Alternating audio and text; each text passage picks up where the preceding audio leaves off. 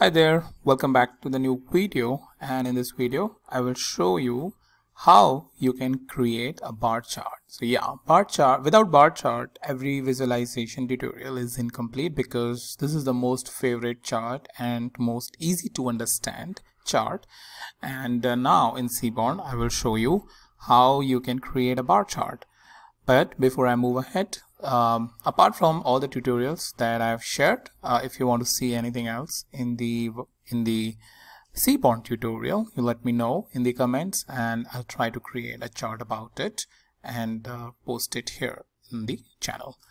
Alright, so the data that we have been using, if you're following my previous videos, it's the sales data. So just to show you the data set, this is what the data set looks like. So if I press DD, it will be removed, but it is close to real data set, again based on some dummy sales store. It's about all the orders which have been served by that sales store. So what do we want to create is the bar chart. So SNS dot not the bar, catplot, category plot, because bar chart is nothing but the category plot, where on the x-axis you have categories, on the y-axis you have the continuous variable. So x equals to, let's say, product category, and y equals to, let's say, sales data equals to sales, and kind equals to bar. Oops, okay, could not interpret product category. All right, data equals to sales, so no problem. What we want is sales dot columns, and it will show us the columns. Product category, I think that's what I have written over here. Product category.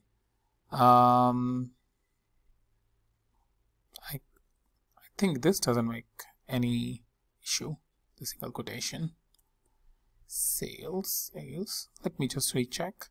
Could not interpret input product category. SNS dot catplot. Let me add this. Yeah, so maybe I made some mistake over there while writing it.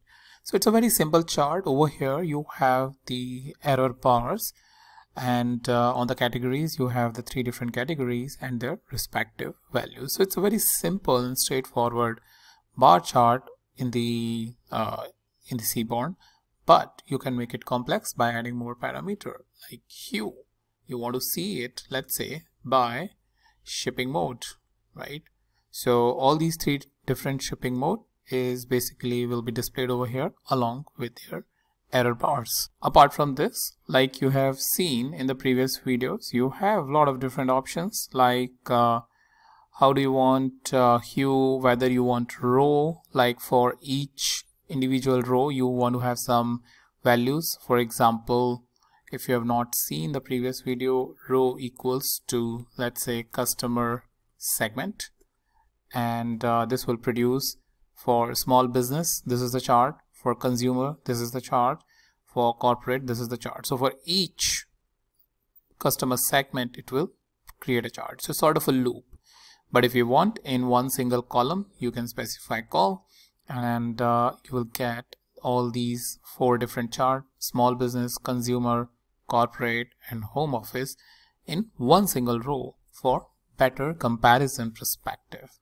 But yeah, you can evaluate all those different options which are there. As you know, these are pretty straightforward, but require some time in case if you are not using it right. But down there you have a lot of explanation, and over here some examples like how to put it, and you can take an advantage of that.